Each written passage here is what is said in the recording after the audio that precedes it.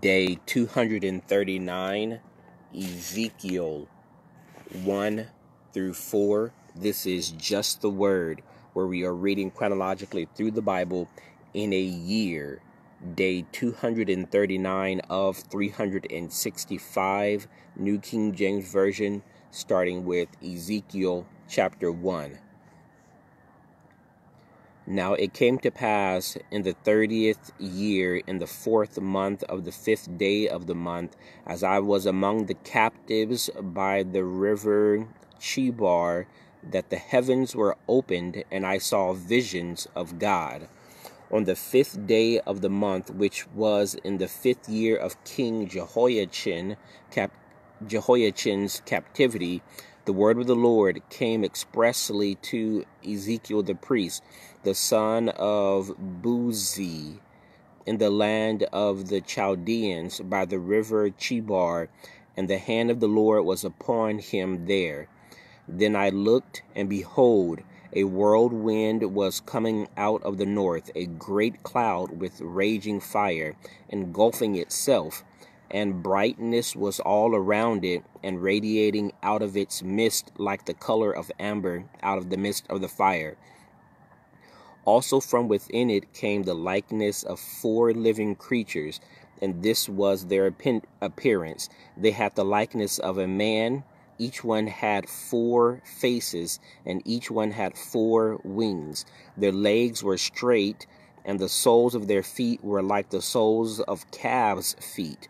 They sparkled like the color of burnished bronze.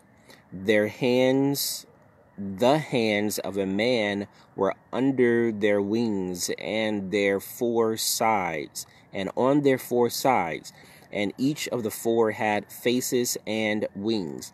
Their wings touched one another. The creatures did not turn when they went, but each one went straight forward. As for the likeness of their faces, each had the face of a man. Each of the 4 had the face of a lion on the right side. Each of the 4 had the face of an ox on the left side. And each of the 4 had the face of an eagle. Thus were their faces. Their wings stretched upward. 2 wings of each one touched one another, and 2 covered their bodies, and each one went straight forward. They went wherever the Spirit wanted to go, and they did not turn when they went. As for the likeness of the living creatures, their appearance was like burning coals of fire, like the appearance of torches going back and forth among the living creatures. The fire was bright, and out of the fire went lightning, and the living creatures ran back and forth in appearance like a flash of lightning. Now, as I was looking at the living creatures, behold, a wheel was on the earth beside each living creature with its 4 faces. The appearance of the wheels and their working was like the color of barley, and all 4 had the same likeness. The appearance of their working was, as it were, a wheel in the middle of a wheel. When they moved, they went toward any one of the 4 directions. They did not turn aside when they went. As for their rims, they were so high, they were awesome, and their rims were full of eyes all around the 4 of them. When the living creatures went, the wheels went beside them, and when the living creatures were lifted up from the earth, the wheels were lifted up. Wherever the Spirit wanted to go, they went, because there the Spirit went, and the wheels were lifted together with them, for the spirit of the living creatures was in the wheels. When those went, these went. When those stood, these stood. And when those were lifted up from the earth, the wheel was lifted up together with them, for the spirit of the living creatures was in the wheels. The likeness of the firmament above the heads of the living creature was like the color of an awesome crystal stretched out over their heads, and under the firmament their wings spread out straight, one toward another. Each one had two which covered one side, and each one had two which covered the other side of the body. When they went, I heard the noise of their wings, like the noise of many waters, like the voice of the Almighty, a tumult like the noise of an army. And when they stood still, they set down their wings. A voice came from above the firmament that was over their heads. Whenever they stood, they let down their wings. And above the firmament over their heads was the likeness of a throne, in appearance like a sapphire stone. On the likeness of the throne was a likeness with the appearance of a man high above it. Also from the appearance of his waist and upward I saw, as it were, the color of amber, with the appearance of fire all around within it. And from the appearance of his waist and downward I saw, as it were, the appearance of fire with brightness all around. Like the appearance of a rainbow in a cloud on a rainy day, so was the appearance of the brightness all around it. This was the appearance of the likeness of the glory of the Lord. So when I saw it, I fell on my face, and I heard a voice of one speaking. Chapter 2. And he said to me, Son of man, stand on your feet, and I will speak to you. Then the Spirit entered me, and when he spoke to me, he set me on my feet, and I heard him who spoke to me. And he said to me, Son of man, I am sending you to the children of Israel, to a rebellious nation that has rebelled against me. They and their fathers have transgressed against me to this very day, for they are impudent and stubborn children. I am sending you to them, and you shall say to them, Thus says the Lord God. As for them, whether they hear or whether they refuse, for they are a rebellious house, yet they will know that a prophet has been among them. And you, son of man, do not be afraid of them, nor be afraid of their words. Though briars and thorns are with you, and you dwell among scorpions, do not be afraid of their words, or dismayed by their looks, though they are a rebellious house. You shall speak my words to them, whether they hear or whether they refuse, for they are rebellious. But you, son of man, hear what I say to you. Do not be rebellious like the rebellious house. Open your mouth and eat what I give you.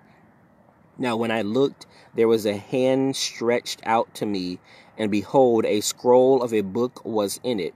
And he spread it before me, and there was writing on the inside and on the outside, and written on it were lamentations and mourning and woe. Chapter 3. Moreover, he said to me, Son of man, eat what you find, eat this scroll, and go, speak to the house of Israel. So I opened my mouth, and he caused me to eat the scroll. And he said to me, Son of man, feed your belly, and fill your stomach with this scroll that I give you. So I ate, and it was in my mouth like honey and sweetness. Then he said to me, Son of man, go to the house of Israel, and speak with my words to them. Are not sent to a people of unfamiliar speech and of hard language, but to the house of Israel.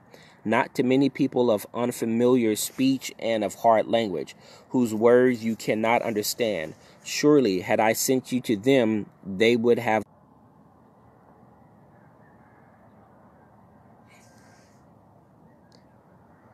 I'm going to start back over at chapter 3. I'm not sure where it paused. Son of man, eat what you find, eat this scroll, and go, speak to the house of Israel. So I opened my mouth, and he caused me to eat the scroll. And he said to me, Son of man, feed your belly, and fill your stomach with this scroll that I give you. So I ate, and it was in my mouth like honey in sweetness.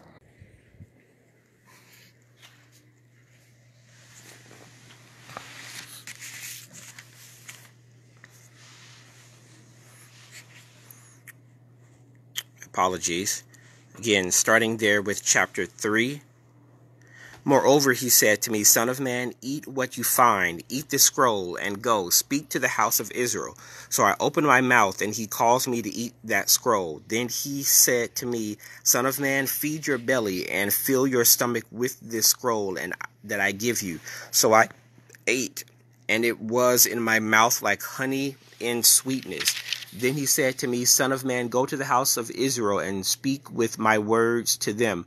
For you are not sent to a people of unfamiliar speech and of hard language, but to the house of Israel, not to many people of unfamiliar speech and of hard language, whose words you cannot understand. Surely I sent you to them. Surely had I sent you to them, they would have listened to you.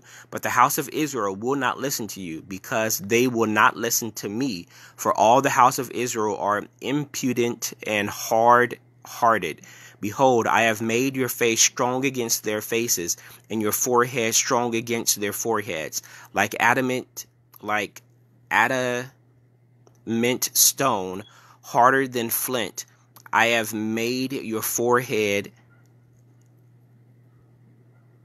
Do not be afraid of them, nor be dismayed at their looks, though they are a rebellious house. Moreover, he said to me, Son of man, receive into your heart all my words that I speak to you, and hear with your ears, and go, get to the captives, to the children of your people, and speak to them and tell them, Thus says the Lord God, whether they hear or whether they refuse.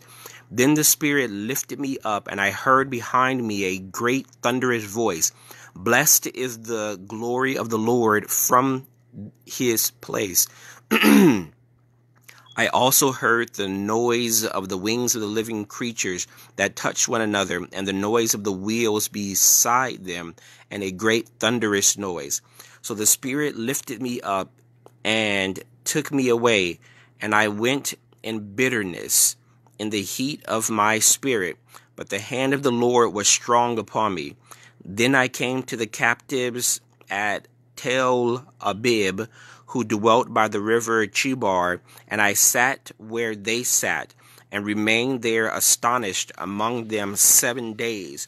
Now it came to pass at the end of 7 days that the word of the Lord came to me, saying, Son of man, I have made you a watchman for the house of Israel. Therefore hear a word from my mouth, and give them warning from me.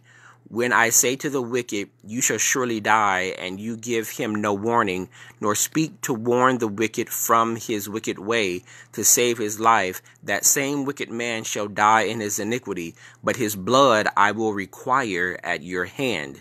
Yet if you warn the wicked, and he does not turn from his wickedness, nor from his wicked way, he shall die in his iniquity, but you have delivered your soul. Again, when a righteous man turns from his righteousness and commits iniquity, and I lay a stumbling block before him, he shall die. Because you did not give him warning, he shall die in his sin, and his righteousness which he has done shall not be remembered. But his blood I will require at your hand. Nevertheless, if you warn the righteous man, and the righteous should not sin, and he does not sin, he shall surely live, because he took warning. Also you will have delivered your soul. Then the hand of the Lord was upon me there, and he said to me, Arise, go out in the plain, and there I shall talk with you. So I rose with him out into the plain, and behold, the glory of the Lord stood there, like the glory which I saw by the river Chebar, and I fell on my face. Then the Spirit entered me, and set me on my feet, and spoke with me, and said to me, Go, shut yourself inside your house. And you, O son of man, surely they will put ropes on you and bind you with them, so that you cannot go out among them. I will make your tongue cling to the roof of your mouth, so that you shall be mute and not be one to rebuke them, for they are a rebellious house. But when I speak with you, I will open your mouth, and you shall say to them, Thus says the Lord God. He who hears, let him hear, and he who refuses, let him refuse, for they are a rebellious house. Chapter 4. You also, son of man, take a clay tablet and lay it before you, and portray on it a city, Jerusalem. Lay siege against it, build a siege wall against it, and heap up a mound against it. Set camps against it also, and place battering rams against it all around. Moreover, take for yourself an iron plate, and set it as an iron wall between you and the city. Set your face against it, and it shall be besieged, and you shall lay siege against it. This will be a sign to the house of Israel. Lie also on your left side, and lay the iniquity of the house of Israel upon it. According to the number of the days that you lie on it, you shall bear their iniquity. For I have laid on you the years of their iniquity, according to the number of the days, 390 days. So you shall bear the iniquity of the house of Israel. And when you have completed them, lie again on your right side. Then you shall bear the iniquity of the house of Judah 40 days. I have laid on you a day for each year. Therefore you shall set your face toward the siege of Jerusalem. Your arm shall be under cover, and you shall prophesy against it. And surely I will restrain you so that you cannot turn from one side to another till you have ended the days of your siege. Also, take for yourself wheat, barley, beans, lentils, millet, and spelt. Put them into one vessel, and make bread of them for yourself. During the number of days that you lie on your side, 390 days, you shall eat it. And your food which you eat shall be by weight, 20 shekels a day. From time to time you shall eat it. You also shall drink water by measure, 1/6 of a hin. From time to time you shall drink. And you shall eat it as barley cakes, and bake it using fuel of human waste in their sight. Then the Lord said, so shall the children of Israel eat their defiled bread among the Gentiles, where I will drive them. So I said, Lord God, indeed I have never defiled myself from my youth until now. I have never eaten what died of itself, or was torn by beasts, nor has abominable flesh ever come into my mouth. Then he said to me, see, I am giving you cow dung instead of human waste, and you shall prepare your bread over it. Moreover, he said to me, Son of man, surely I will cut off the supply of bread in Jerusalem. They shall eat bread by weight and with anxiety, and shall drink water by measure and with dread, that they may lack bread and water, and be dismayed with one another, and waste away because of their